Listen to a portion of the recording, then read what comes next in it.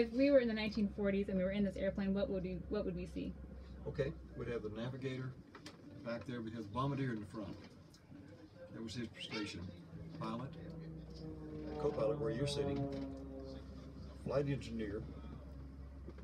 The flight engineer's in the middle here? No, he's back there where that panel is. Gotcha.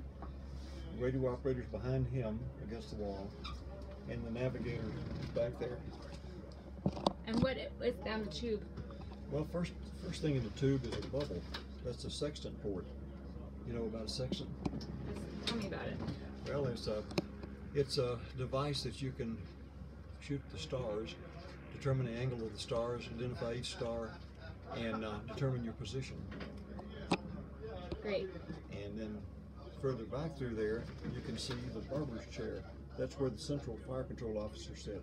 He could fire all the guns from that position. Wow. So how many people then is this in here at one time? There would be 10 in wartime situation.